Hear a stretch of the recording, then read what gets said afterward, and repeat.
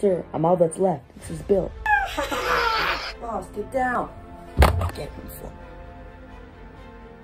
I will. It's been 2 years. 2 years of chasing that psycho. 2 years on my own. 2 years of agony. 2 years since I made that promise. I can't do it anymore. I can't do it. Not alone, I can't. I wouldn't do that if I were you. The last time I trusted you, you betrayed me and stole the money for yourself.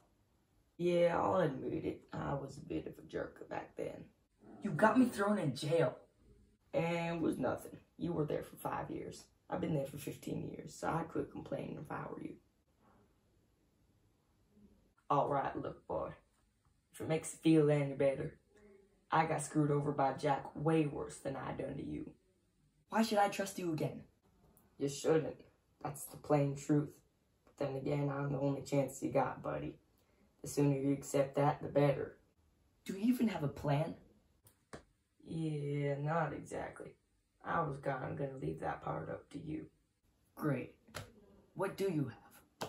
What I do got is a map of Psychotic Jack's whereabouts. Well then, can't believe I'm doing this, but let's get started.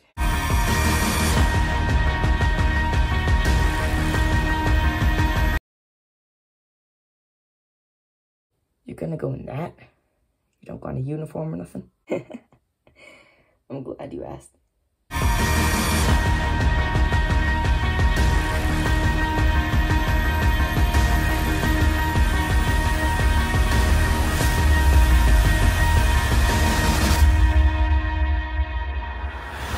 Now you ready?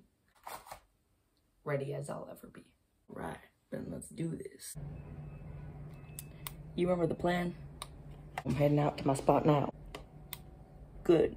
What is Jack doing? It's been 2 years.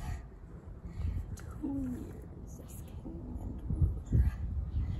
2 years of obedience from my subjects. 2 years of glory. I'm moving in.